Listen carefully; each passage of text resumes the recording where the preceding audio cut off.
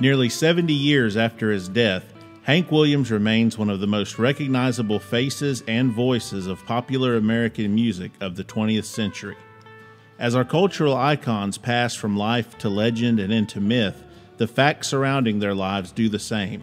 And due to his unexpected death at such an early age, Hank Williams became one of the first American superstars to make that journey. One of the most widespread myths about Hank Williams going today is that his middle name was King. It's a myth that has really taken off over the past 15 or 20 years with the advent of the internet. As with most things online, someone saw it, assumed it was true, and ran with it, and now it is given as fact in museums, halls of fame, encyclopedias, etc., and accepted as fact with zero evidence that it is true. In this video, I have compiled all the evidence that proves it is not true, so let's take a look at what we know are the facts. Being a country music superstar, Hank Williams signed quite a few legal documents in his lifetime. Multiple record contracts, publishing contracts, performing contracts, marriage license, car titles, property deeds, on and on. Not once did he ever use the name King while filing or signing any of these documents. A perfect attendance certificate Hank received for the month of February in 1932 gives his name as Hiram Williams and makes no mention of the name King. The name is not listed on his birth certificate, nor is it given on his death certificate. The only document where Hank provided a middle name that I'm aware of was his 1942 draft registration card for the United States Army, on which he printed and signed his full name as being Hiram Hank Williams. So how and where did all this misinformation come from? As far as anyone can tell, it all stems from a misunderstanding that former Drifting Cowboys fiddle player Jerry Rivers had after a conversation with Hank's mother Lily. She explained to him and other members of Hank's band that she and Hank's father Lon named their son Hiram after King Hiram of Tyre from the Bible. She explained that he was a prominent figure in Freemasonry, of which Lon was a lifelong practicing member, and she herself was a member of the Eastern Star, a Masonic appendant body open to women. In his 1967 book From Life to Legend, Jerry Rivers wrote the following, describing how he felt after playing the Grand Ole Opry for the first time with Hank in the late summer of 1949. As we rolled out of Nashville in Hank's Packard that night, I sat quietly in the back seat knowing I had changed. In those few moments on the stage of the Grand Ole Opry, watching Hank perform and watching the audience respond, I regained a humility I lost somewhere along the line. I believe all musicians and entertainers go through a stage, although they may be very much amateurs at the time, when they feel like they are the best and could improve very little. I knew then and there are some things that some of us have and some of us don't have. At that time, I knew Hank Williams was earning the title of his true christened name, King Hiram Williams. This is the earliest known documented account of the name King being associated with Hank Williams, and here it was given as his first, not middle name. Fellow Hank Williams historian and researcher Paul Nail asked Jerry Rivers about this in an interview conducted in August of 1995. After pointing out that the name King never appeared on any documents, legal or otherwise, from Hank's lifetime, Nail stated that Jerry was very open and apologetic, acknowledging that he had overstated the issue when he wrote that Hank's true christened name was King Hiram Williams, confusing the title of the man for whom he was told Hank was named after with Hank's actual given name. While Jerry obviously accepted some of the responsibility for the confusion surrounding Hank's name, if we are to believe what Lily told him and the rest of the band, she too was unclear on the exact origins of the name Hiram. Thankfully, we can find the truth in a letter written by Hank's father to the editor of the Wilcox Progressive newspaper that was printed in their February 19, 1953 edition.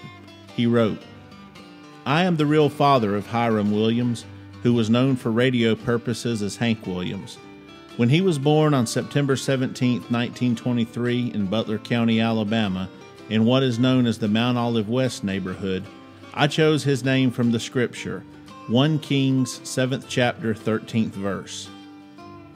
While it is widely accepted, even by Hank's mother, that he was named after King Hiram of Tyre, One only has to look up and read the scripture given by Hank's father in this letter for themselves to understand that this isn't the case.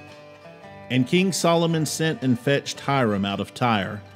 He was a widow's son of the tribe of Naphtali, and his father was a man of Tyre, a worker in brass, and he was filled with wisdom and understanding, and cunning to work all works in brass. And he came to King Solomon and wrought all his work.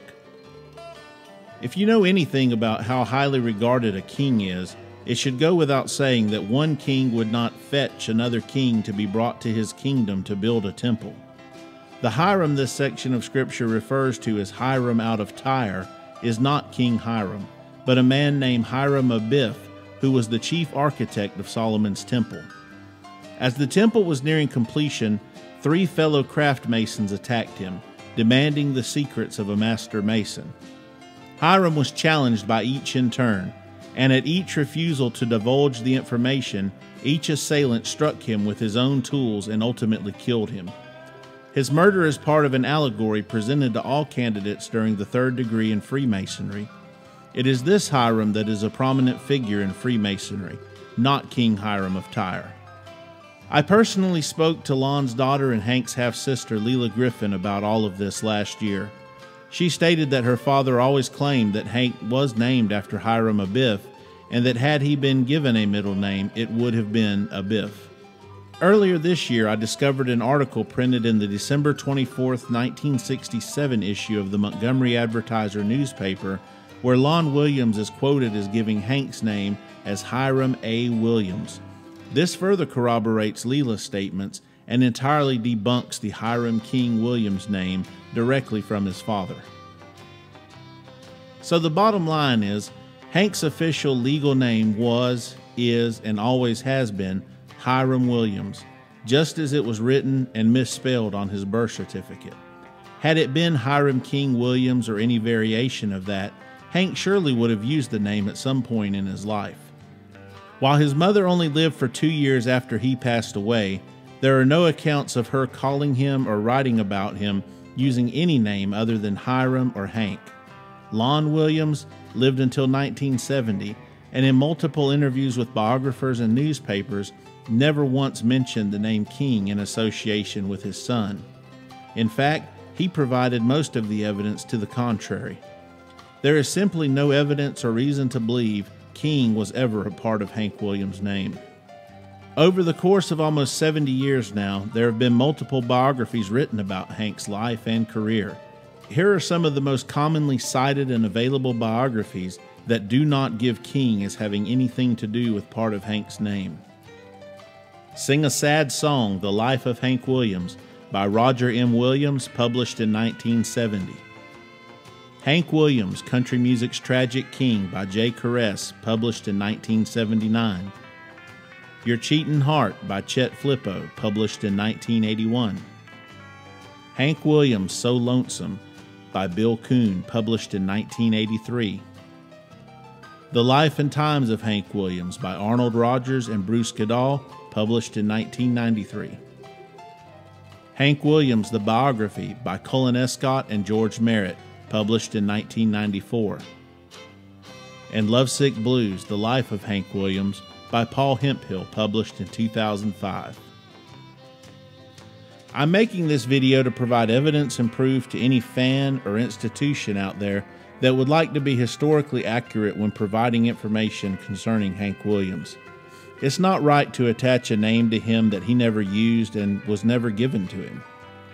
While it is easy to understand how all of this confusion began and has been repeated for many years now, let us set the record straight and honor Hank Williams' memory and legacy by using his real name and not one he never used and never even knew about.